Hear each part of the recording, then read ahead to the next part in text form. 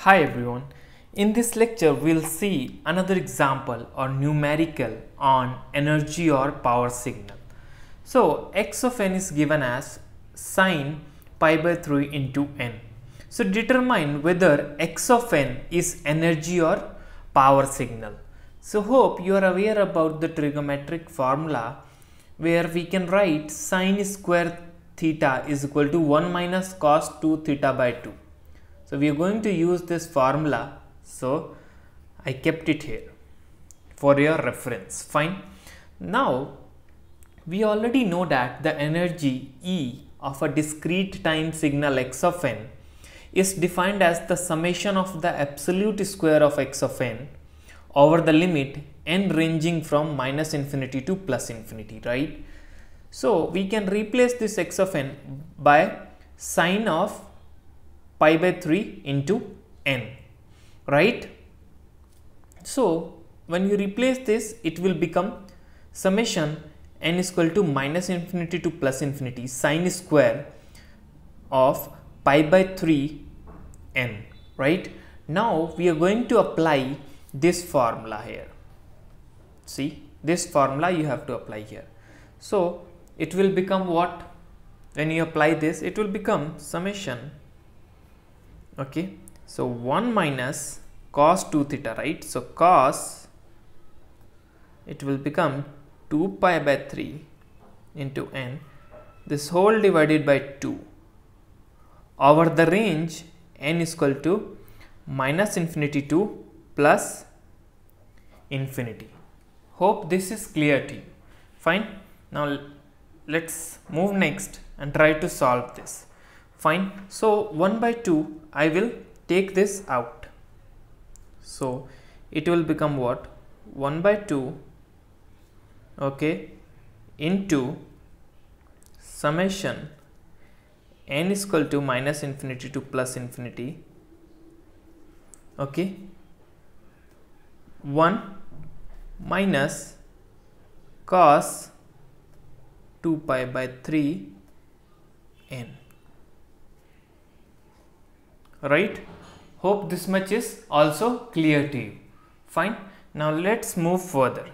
So I'm going to split this into two parts. So we can write it as 1 by 2, okay, summation n is equal to minus infinity to plus infinity 1 to the power n, okay, I can write it like this, minus summation n is equal to minus infinity to plus infinity, okay, cos 2 pi by 3 into n. Okay, now here is the interesting part. You should aware about few facts that you have gone through while learning trigonometric series. Fine. So this, coming to this part, right? So if you see, sum of infinite ones is what? Infinity. Okay, sum of infinite sum is what? Infinity. And coming to this part, so sum of samples of one period of a cosinusoidal signal is what? 0. So if it is 0, it means over the range n is equal to minus infinity to plus infinity, you know, if sum of samples of one period is 0, then for every period, every repetition, it will become what? 0.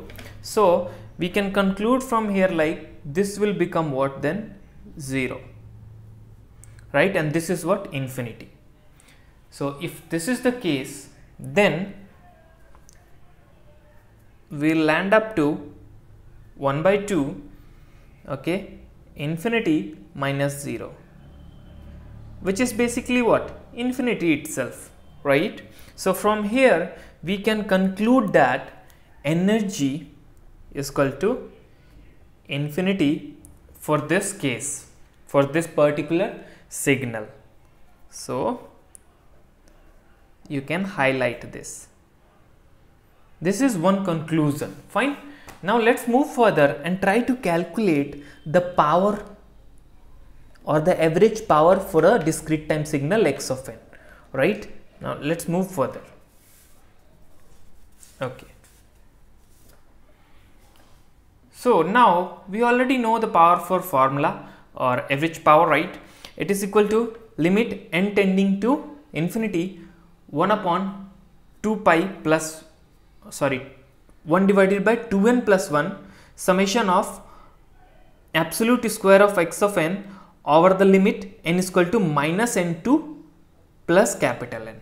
We already know this. So simply I am replacing this x of n with that value what is given in the quotient, right? Sine, okay, sine value, what it is, sine pi by 3 into n, right? So it will become this now. So hope this much is clear to you. It is basic, just I am replacing this. Now the actual story will start. Okay, so let's move further and try to solve this. Fine. So limit n tends to infinity 1 divided by 2n plus 1. Now we already know we can write this like, what was the value for sine square theta? It was 1 minus cos 2 theta divided by 2. Applying the same here. Okay, so it will become what? 1 minus cos 2 pi by 3 into n divided by 2. Okay, let's bring this 2 out and split this into two parts. So it will become what? Limit n tends to infinity 1 divided by 2n plus 1 into 1 by 2, and inside it will become what? N is equal to minus n to plus n. Okay, so 1 to the power n minus summation n is equal to minus n to plus capital N cos 2 pi by 3 n. Okay, now let's talk about this. So same rule is applicable here, right? So this will become what? 0. And let's talk about this. Okay, so if you see the formula, summation n is equal to 1 to n, if it is given like 1 to the power n, right? So this is equal to basically n. This is equal to what? This n. So if we apply this formula here, so first from minus n to minus 1 we'll get n terms, right? Then for 0 it will become what? 1 to the power 0, which is basically 1, and then from 1 to capital N it will become n terms. So we can write this as what?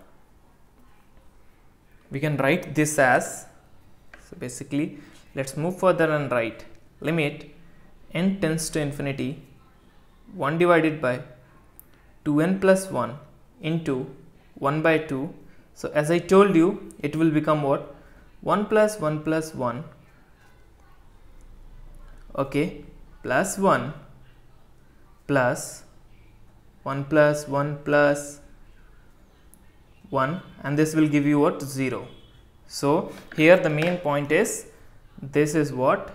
N terms, as I told you, right? This is n terms, this is one term for this part, okay, and this is what? Another n terms. So finally it become what? N plus n, 2n plus 1, right? So limit n tends to infinity 1 divided by 2n plus 1 into 1 by 2, and this is what? 2n plus 1. So now we can cancel this 2n plus 1, 2n plus 1. So there is no n term now, so you can directly conclude here like simple. See, one step more, that is what? 1 by 2. So from here we got 1 by 2 watts power, average power, right? So now you can conclude here like what? Here P is what? Power. This power is what? Finite. P is finite. And energy E is what? Infinite. So x of n is a power signal. X of n is what? A power signal. Is a power signal. Okay, hope this much is clear to you. Now let me explain you this part, why I kept it as 0 in the last also. I theoretically explained you why it is 0, but let's see the practical. Let's see the proof for this, so it will be good for you. Fine. Okay. Now let's take cos 2 pi by 3 into n. We already know that the general expression is a cos omega n. If I keep a is equal to 1, omega value is what? 2 pi f.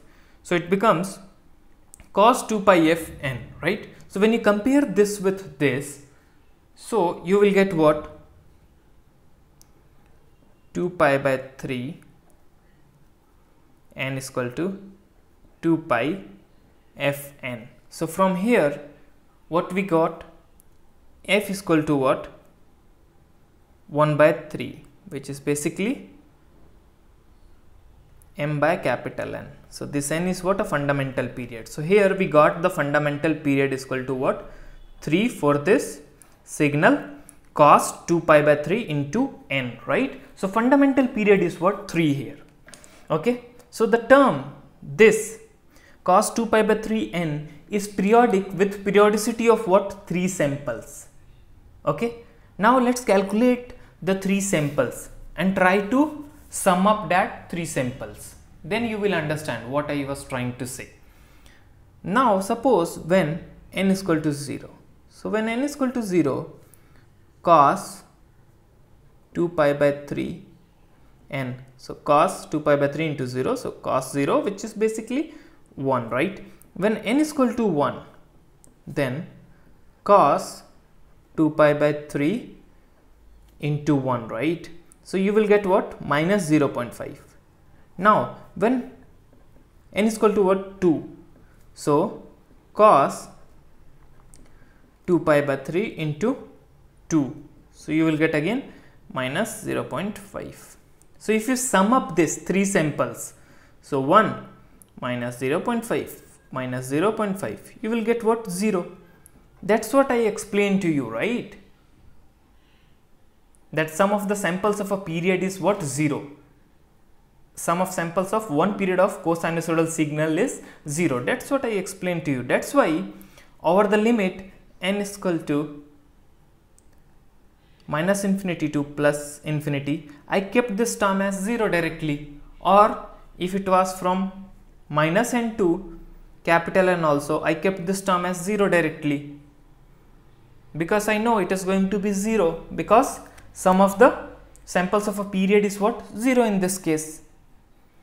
So hope this much is clear to you. So thanks for watching this video. If you have any doubt, you can ask in the comment section, and don't forget to subscribe our YouTube channel.